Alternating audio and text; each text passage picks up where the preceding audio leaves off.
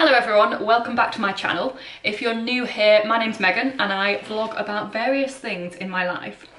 Today is Valentine's Day and I am a single Pringle. So I decided to Google things to do on Valentine's Day when you're single. First of all, it suggested going for a walk. As you can see, the weather hasn't been great around us recently. I do exercise in bad weather, but it's just so cold at the moment. Another option it suggested was to go to the cinema, which obviously we are not allowed to do at the moment. And it also suggested doing some work. I don't find this a way to treat myself, and I feel like I want some time off from work. So I'm going to take myself on a date instead. As I had been doing exercise this day, first of all, I went for a shower so I smelled better.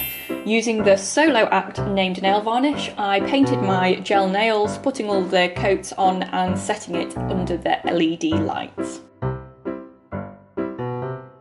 I then put on my makeup, so first of all I brushed out my eyebrows and then coloured them in with a light brown pencil because being blonde my eyebrows disappear a lot, and then set them in place with some eyebrow mascara. I then attempt to contour my face with some, I think it's bronzer, and then I put some highlighter in, some blusher. I think that's blusher going in now. As you can tell, I don't normally wear makeup. I then put on my jewellery, so I have my cross around my neck. I have my pearl earrings in, they're just cheapo from Amazon. I've got my ring on. This is the final look for the face, and here are the nails. And then finally, pazzow, change of clothes. Now that I've got ready for my date, I will share with you what I have. This vegan version of camembert, which is called camembert. I do like a pun. It said to put it in a camembert something, but I mean I don't have that. So I've baked it in a love heart case. That's what it looks like. And I've also got a couple of homemade buns that I made yesterday to dip in it. Let's see what it tastes like.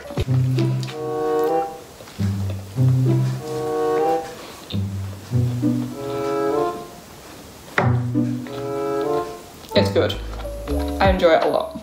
It's probably melted and is like really dippy, which can be a struggle for vegan food.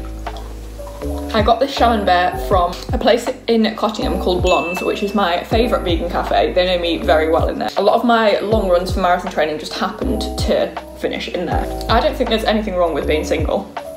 Obviously as a single person I would say this, but I have no intention of entering a relationship. Even with the pandemic, obviously I've been on my own a lot more. And during the first lockdown it was a lot harder, but now I can bubble with my parents. I enjoy doing the things that I want to do, like in a selfish way. I don't really have to, not that I don't think of other people, but I don't have to take a significant other into consideration. So if I want to watch Disney Plus all night on the telly, I can watch Disney Plus all night on the telly.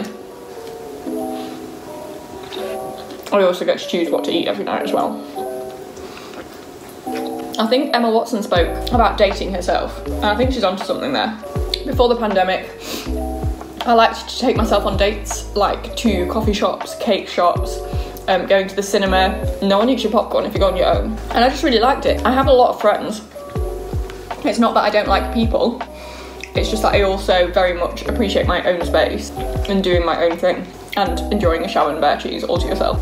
Thank you very much for joining me on my quest to get ready for a date with myself for Valentine's Day.